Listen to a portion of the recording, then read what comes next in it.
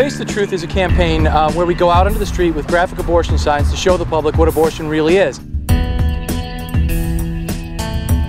Again and again we're told that's what happens to a baby when they do an abortion. We need people to know about this because when they see it, when they behold it with their own eyes, their support for abortion really begins to corrode.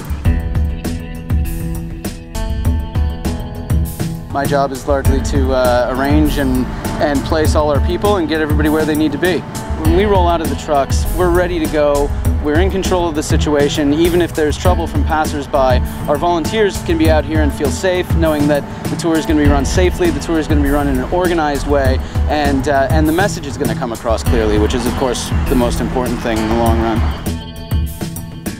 We are teaching.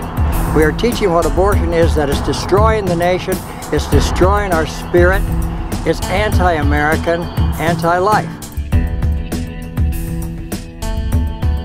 I'm sure that many people are sincere when they talk about being concerned that children will see these pictures. In my experience, children really handle these pictures a lot better than adults. Children are naturally pro-life. When you explain to a child in terms they can understand what abortion really is, all children will say that's wrong. Say to your child, people are hurting babies, and these folks out here with the signs are trying to stop that from happening by showing what's going on.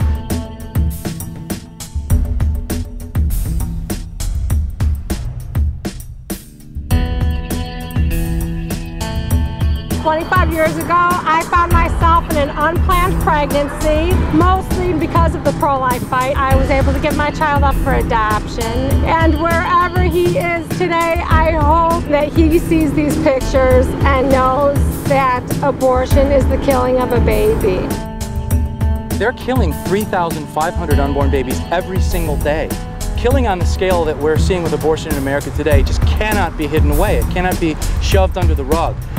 So I would just encourage anyone who's maybe thinking about coming out for one of these tours, give it a try. Come out just for one, just to try it. People aren't going to see these pictures if we don't take them out into the public square, and so that's what I feel we really have to do.